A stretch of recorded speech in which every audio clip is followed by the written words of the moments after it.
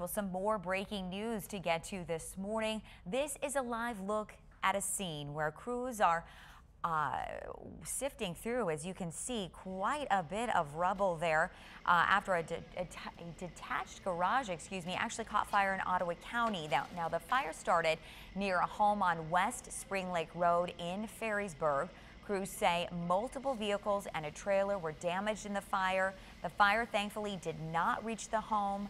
No one was hurt. As you can see, firefighters still working to put out some hot spots this morning.